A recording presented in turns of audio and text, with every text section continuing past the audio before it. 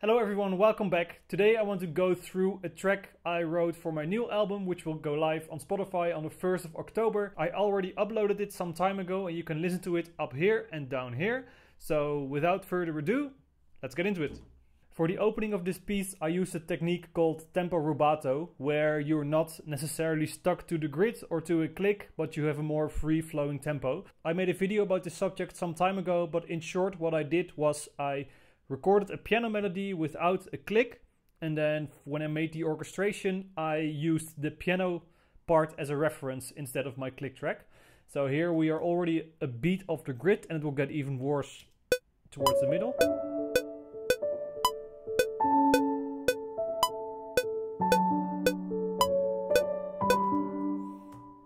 And I did this to create a more of a realistic, flowing, lyrical musical opening. So after I wrote this piano part, I orchestrated it in these strings.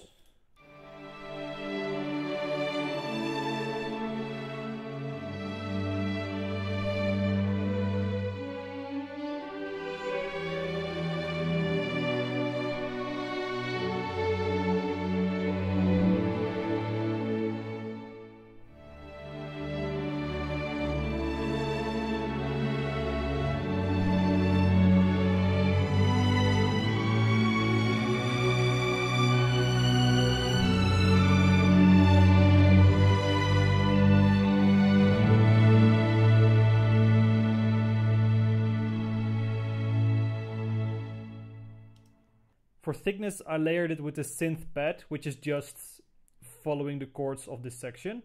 I already have the counterpoint, let's say, I already have the flowing strings, so this is just a doubling for the sound effect of it.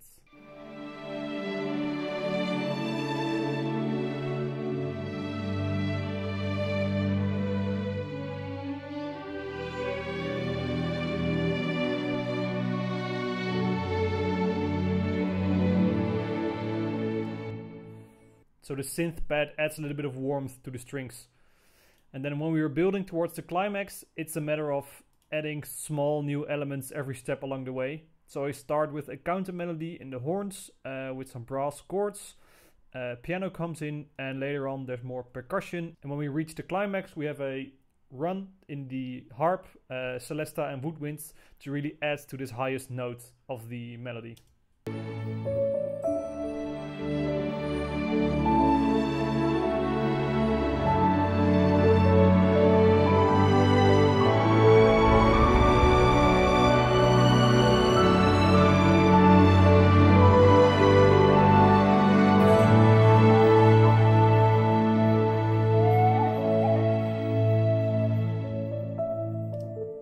There's some choir in there as well on the loudest chords. And there's one thing I want to point out, and that's these runs here.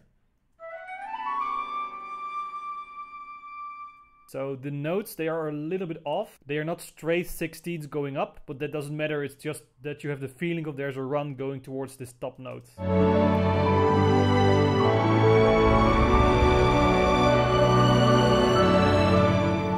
Another part where I use the same technique is in this next section, where we have an emptier opening section with a cello melody with doubled by clarinet for warmth. And when we go to the second part of this, I have a similar thing going on in celesta, dulcimer and harp glissando. So the harp glissando is a recorded one, and the other ones I added myself. Since you have three different types of runs, together they add to this sensation of there's a run going up, and then it doesn't matter if they are not entirely the same. I think I would argue it would be even better not to have them exactly the same. So this is the first part where the melody of the middle section is coming in. And it's in the first and second violins doubled by the flute in a high octave, and an octave below in the violas, celli and the English horn. And this melody is quite important for the rest of the piece, and I'll just play it for you once and I'll explain why.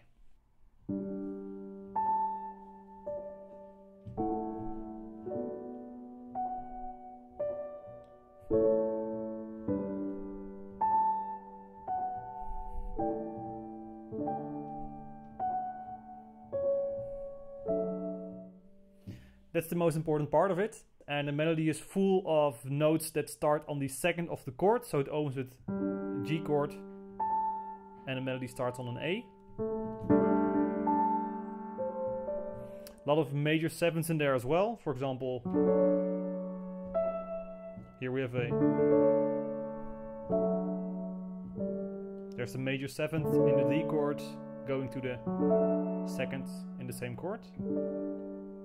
And these types of intervals are very important later in the piece as well, because the ostinato I'm using is built from these notes. So this A to D jump is very important, because these notes are similar in all the chords I'm using in this melody.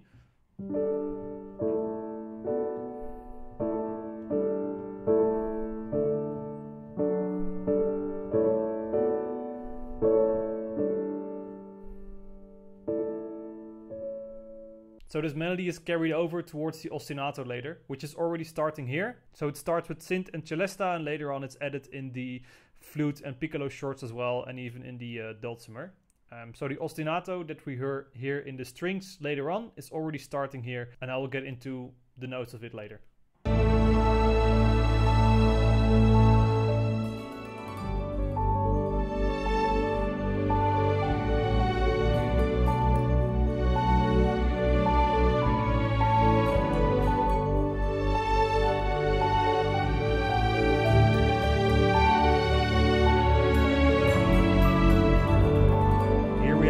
Melody in the horns going over the melody.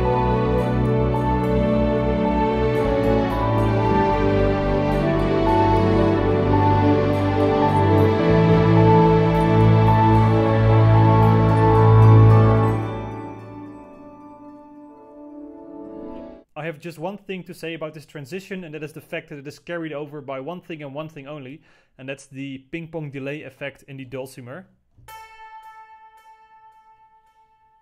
So it's going from right to left, back and forth. Basically, this is the one thing that is staying in this one measure before the horns kick in with the crescendo.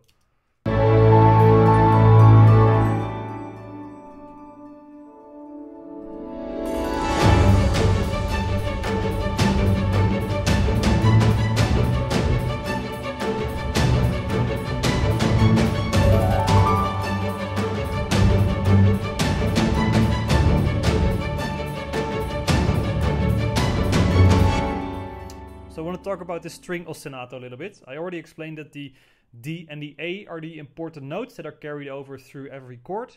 And this ostinato is built up from these notes. So if we start from the ground up, we have just the basses with the low accents.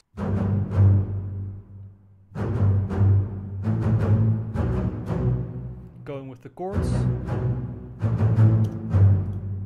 And then the celli have the same notes, but I added a little bit more of the triplet rhythm to them to make it a variation with the basses and have this like repeated cello sound going through it.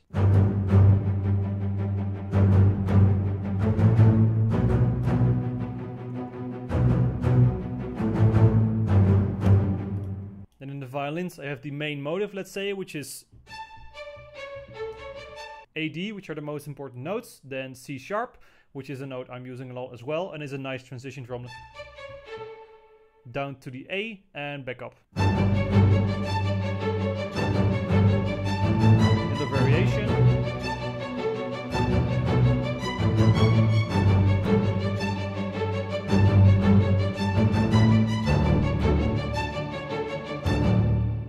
So this is the main motive of the string ostinato, and I can, like I said, because these notes are common, I can carry this throughout the entire thing. However, this was still a little bit, not to say boring, but I wanted to add one little layer, which really finishes it as a whole. And this last thing to add are the violas, which are basically just playing the D-A-D rhythm, sometimes alternating with an F sharp.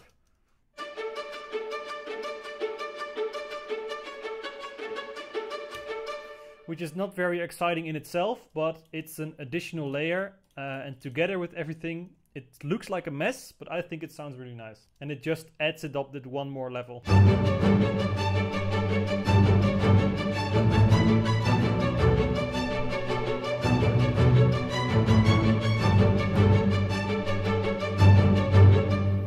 And now if I would play the string ostinato in the entire context of the entire piece, and I would leave out the viola, I really miss it. I think it sounds really a lot less than if I would have added it.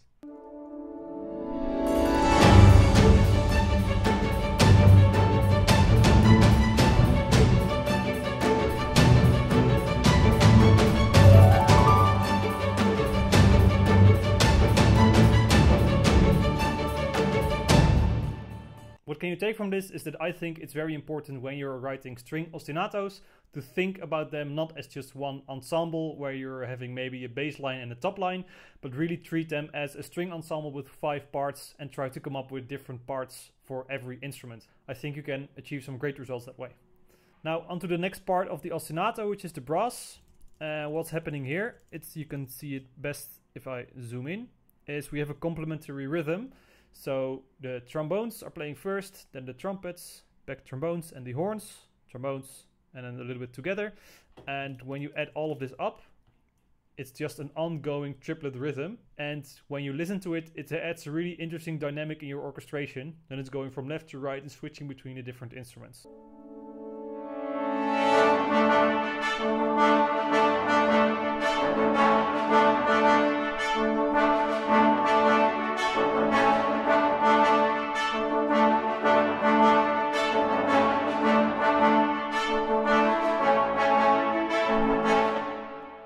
When we look back on all of this, also with the percussion added, the rhythms are all in triplets. So just the percussion part.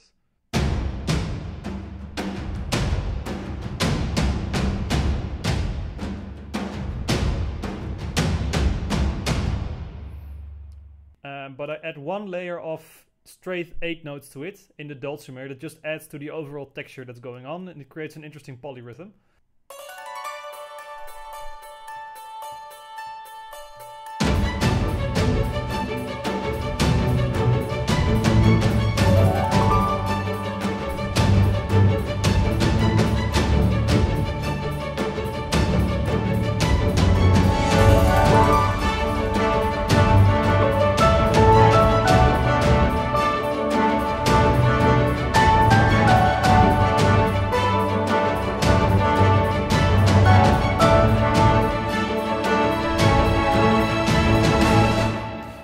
Man, I don't even know what to say about this next part. Everything that's happened before is kind of compressed into these couple of climax bars. Instead of 2 bars per chord, we now have 1 bar per chord, and the melody is going on top of that.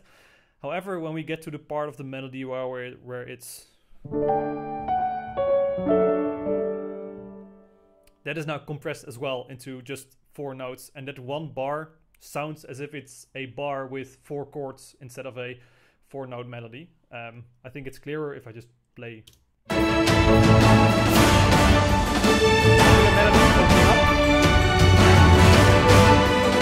compressed.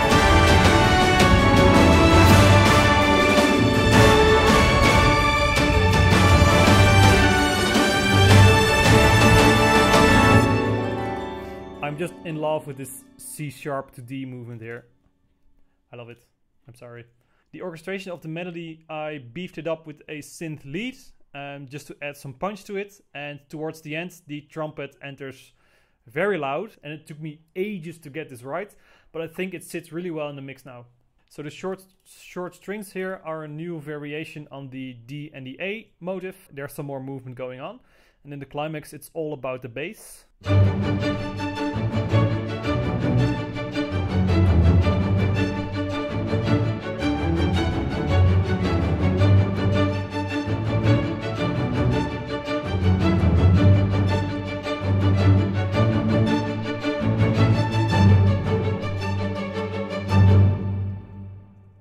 And the brass here is quite loud. I would say almost unrealistic, maybe not almost, unrealistically loud.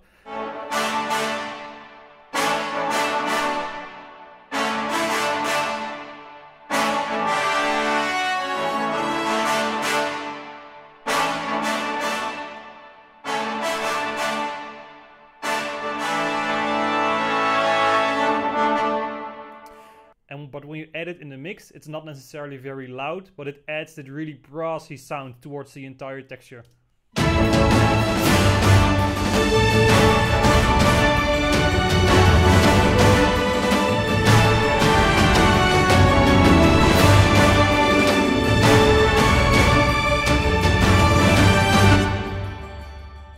Let's discuss the top end a little bit. I have here a dulcimer and crotales playing quite a hefty part, especially in the crotales, which I usually use only for like accents because it's quite an overtone heavy instrument, but here it has quite a heavy part, again on the D and the A.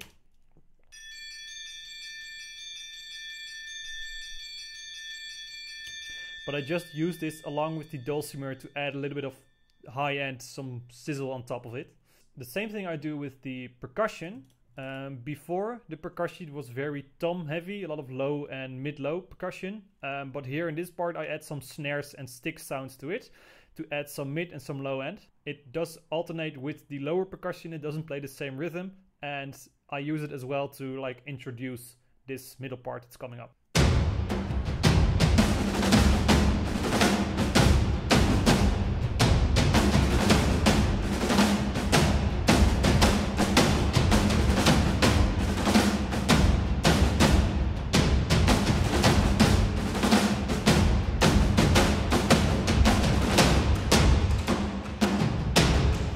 And the sticks and snares, they go on through the end of the piece as well to add more to the build up towards the end.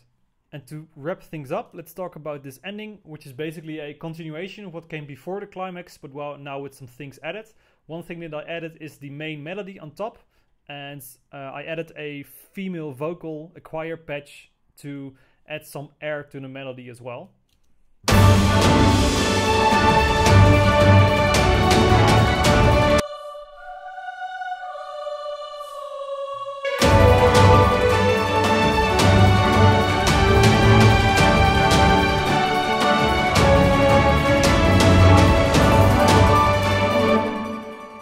From here we have the same piano melody, but it's now again layered with a synth to add some beef to it. And a choir patch, a counter melody in the cello, all adding to build up towards the end of this part. One other thing to add here is an additional rhythm in the dulcimer as well, instead of just the straight 8s I was using earlier.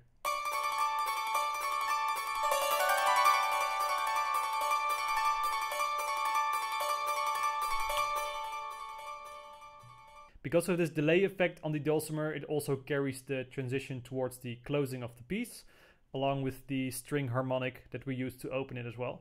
This last string section reminds us of how we've opened the piece, and I close it off with using the metallic percussion that I've used throughout the piece, because it's just a nice way of letting it simmer out towards the end.